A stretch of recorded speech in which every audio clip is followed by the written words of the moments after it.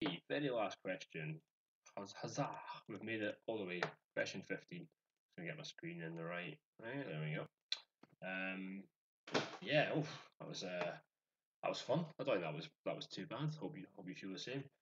And yeah, they've saved probably the best for last. They've got their best diagram in here, um, just to try and make it complicated. Because again, there's only so many ways they can really dress up different questions, and this is how we've decided to look at costs. Okay, we're going to look at some trigonometry. So a wind turbine is three blades as shown below, and blade A is this blade here. Okay, that's blade A. The height, h meters of the tip of blade A above the ground in each rotation is given by this formula. Okie dokies. Oops. And we've actually got some limits as well. Okay. Where x is the angle blade A has turned clockwise from its vertical position. Okay, so just to put this in context, so there's blade A now. I'll just rub that out actually because it's going to get annoying, I think. If you think about what that equation's asking, what that equation's saying, the tip of the blade, okay, I'll use the tip of the blade up here, right?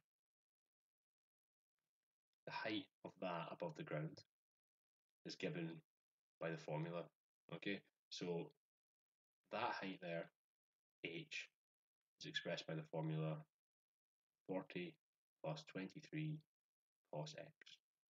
Okay.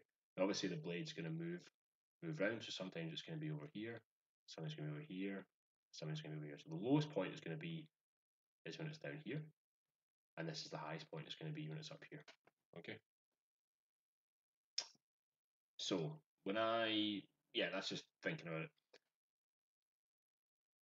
Calculate the height of the tip after it's turned through 60 degrees. Okay, so the equation, the x value is the distance, it's the angle from the vertical, isn't it? So it says when blade A is turned clockwise in its vertical position. Okay, so it's saying that at 60 degrees, is that 60 degrees? Probably a bit more than that, but at that point, what is its height?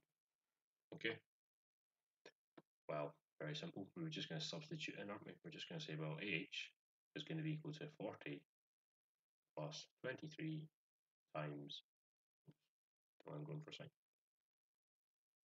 cos of 60. And again, don't get confused. We've got a big diagram, so we're putting maths into a context, which again people struggle with. So don't get confused with that. It's a 1 mark question. Okay, we've got an equation. We want to find h. Okay, so there's our equation in yellow. We're trying to find h. Okay, there's one variable x, and they've told us one thing. So it's not rocket science. I think we're just going to substitute that in. Okay, so let's get our calculators out. Stick that in the calculator. Cos of 60 times 23. And again, just important to remember, we're doing this bit first, and then we're adding 40. So that's going to give us 51.5. And I just like to keep units in all the way. Don't forget units, don't lose out marks. 51.5. So obviously we get 1 mark for that. There's nothing much to that question, okay? Question 2. Find the minimum height of the blade above the ground. Again, it's 1 mark, right? Now I think this is quite harsh for 1 mark, okay, because it requires a tiny bit of thinking, okay?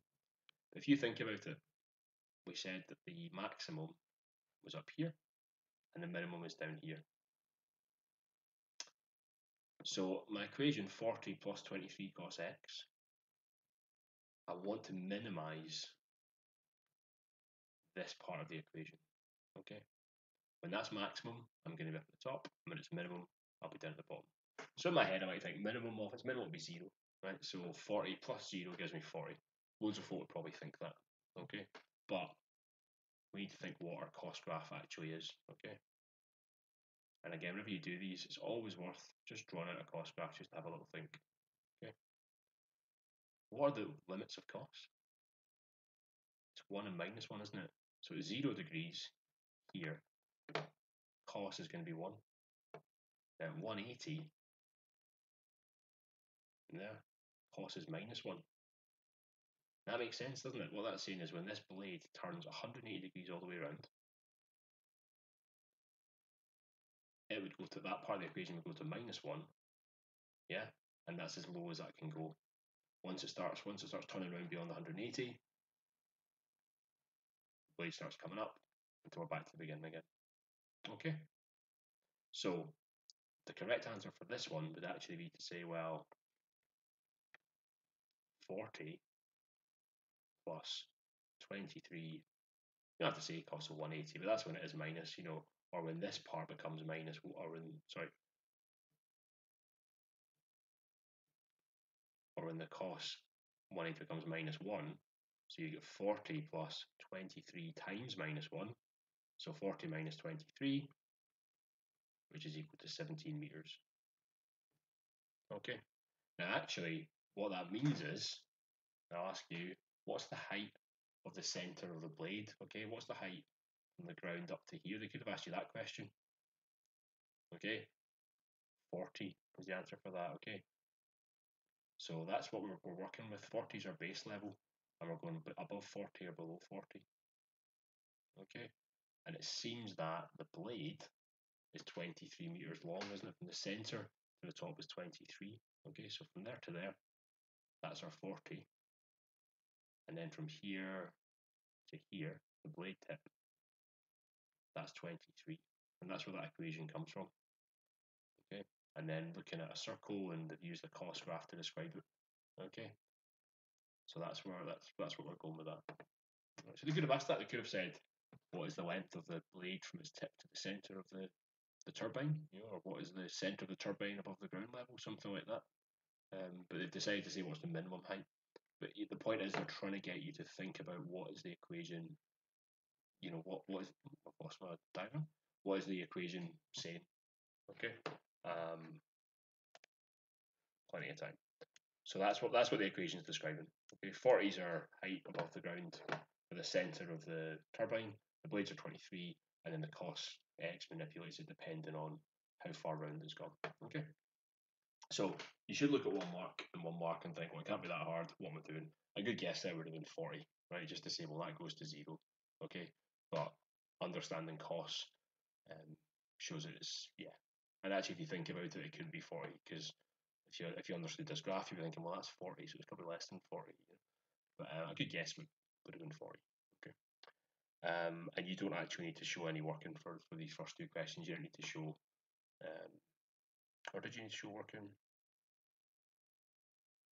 It actually does not say in the marking scheme. I think it's best for the first one to show working. For this one, you probably could have got away without even showing working, actually, because it's quite a straightforward value. Again, I'd always say show it, but yeah. Okay, so on to the hard bit. So calculate the values of x for which the tip of the blade is 61 meters above the ground.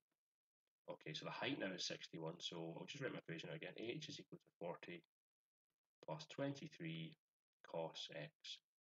Don't know why I put cos x in a bracket there. No need for that. So the H is 61. I've got 40 plus 23 cos x. Okay. So you want to know when the tip of the blade is 61 above the ground. Okay, so 61 is probably about, it's quite high, isn't it? So 40, the whole thing seems to be 63 at top. So it's kind of looking for the value of the blade in here, isn't it? So it wants to know the height when it hits that point, and when it hits, that point, and that point. Yeah. So just thinking about what it's actually asking. Okay. So it's going to be quite, so it's quite high up the blade. So we're going to have the angle. I'm just going to use a different color pen. I'll use red. Okay. So looking for a kind of angle in here, isn't it? Because we're quite high up. And then it's looking for the other angle over here. But that angle is going to go all the way around, isn't it? Yeah, because x comes from the top. So that angle in there, and then the angle all the way around to here. So how do we solve that then? Well, if someone gave us this equation, I think we would instantly know what to do. But I'm just trying to put it into the context now. So I want to rearrange to make x a subject effectively. So 61, take away 40, divided by 23 is equal to cos x. So see what I did there? I've said on here we've got plus 40. How do I move it over? Well, I take it away. And then I'm doing 23 times cos x. How do I move that over? I divide it. Okay? I just didn't really want to go into too much because we've already done a few of those questions.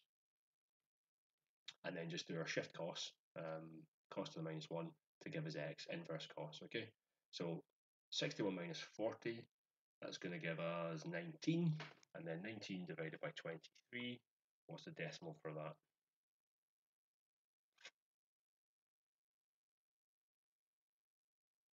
0.826. Okay, so cost to the minus 1 of 0.826 is equal to x.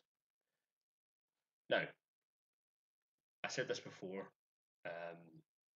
Oh, sorry, it's not 19. No, sorry.